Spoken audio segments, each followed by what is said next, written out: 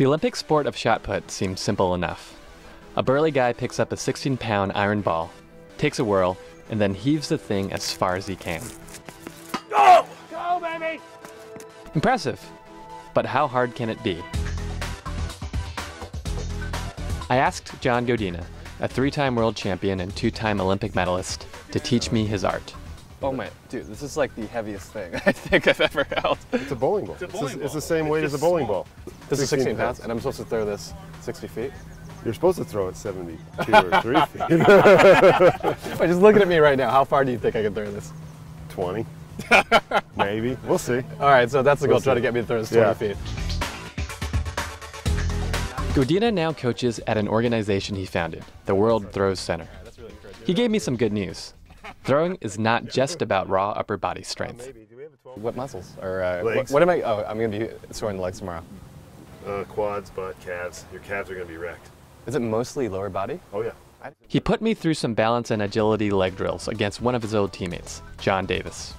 He's a big guy with at least 100 pounds of me, so I thought this would be a cinch.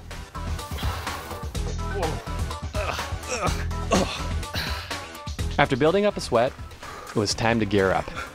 You all right? I'm fine. No, this is Sweating good. pretty good there. We have shoes for you.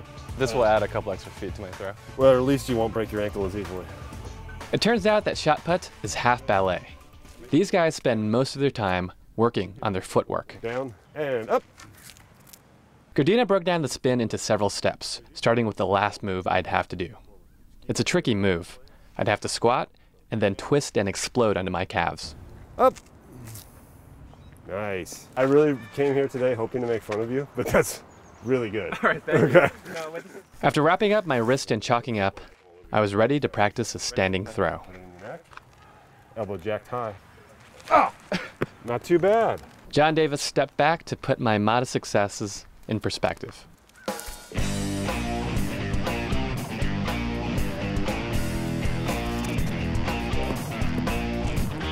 Then there was spinning. Finally, it was time to put everything together. Let's just throw this thing. I could barely hold the 16-pound ball upright, so Godina gave me the high school size, 12 pounds. Oh!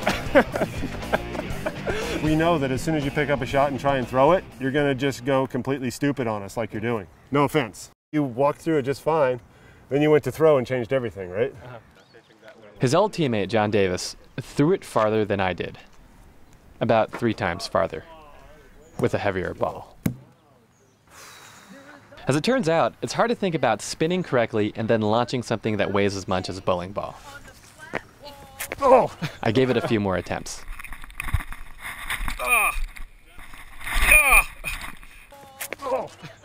But I didn't do much better. You all right? Finally, Godina gave up on the spin technique and taught me something similar and simpler, the glide. With this technique, I was ready to go for my personal best.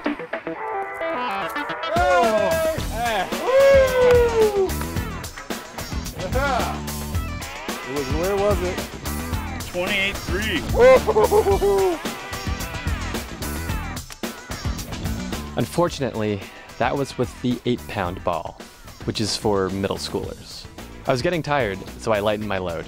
How would you grade my prospects as a potential Olympic shot put? 0. Not at all. Now, that being said, you could always become a coach. For the Wall Street Journal, this is Stu Wu in Lafayette, California.